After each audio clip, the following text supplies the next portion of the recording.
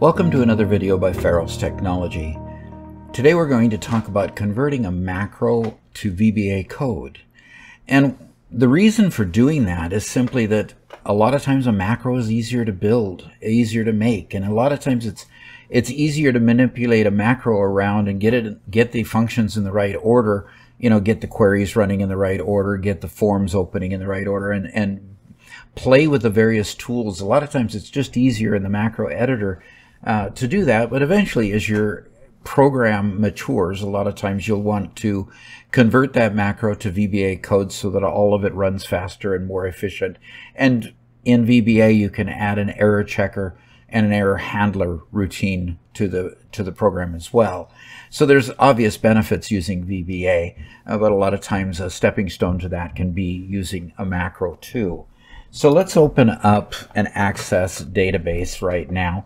And in this Access database, I have a macro here that I'll put in edit mode and explain kind of what's going on here. And really, it's a simple backup macro. It's backing up a couple critical tables in this database.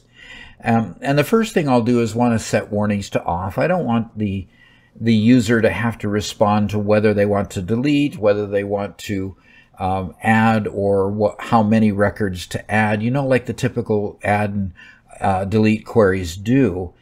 And I also don't want to give a whole lot of information to the screen as it's happening. So I have the set warnings and I turn the echo off so that the screen doesn't actually display anything. For this particular macro, until the data gets very large, it really runs too quickly for echo to even be a worry at this point. But for completeness, I go ahead and put that in here, and then I turn the echo back on, and I turn the set warnings back on, and then I turn the hourglass off, where the first line here was turning the hourglass on, and then coming down here, I turn that hourglass off. Now, you can see here's two delete queries, deleting the data in the two backups, and then appending from the regular file to the backup tables where the backup will reside from that point on. And you'll see as I run this that it'll run very quickly. And here we're already down to our message box where it says that that they've been archived. So I'm going to go ahead and click OK here and be done with it. So that's our macro. Now, converting this to VBA code when I'm ready to do that is simply a button up here. Convert macros to Visual Basic, and I'll click on that. It'll bring up a dialog box that asks me, do I want an error handler function in here? And I'll say, yes, I want an error handler function. And include the macro comments? Yes, let's go ahead and include the comments so that I know where this section of VBA code came from. And so when I click on Convert, conversion is finished. It put it over in my other monitor, which is my main monitor. And here it has this converted macro. So if I double click on this converted macro, here we see that the comment that it put up here was that it was converted from the macro backup context and products.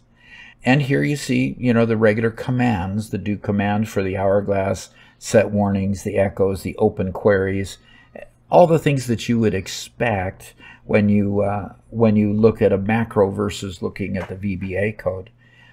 Even down to the message at the end.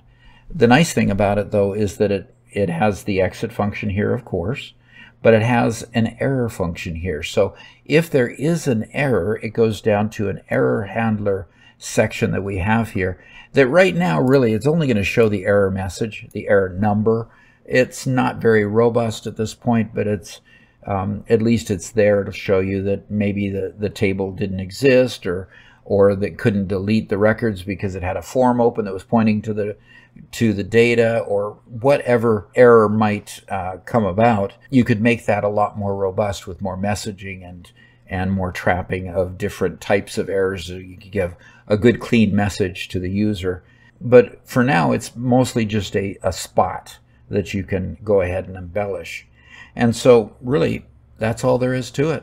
One button gets it converted. You can then decide to go back to that macro and actually decide to remove it so that you don't reconvert it again. and then do all your editing here in the VBA code, or whatever procedure you would do next in your deployment of your database. Thanks for coming. I appreciate you joining. Hope you enjoyed it. I hope to see you later. Thanks.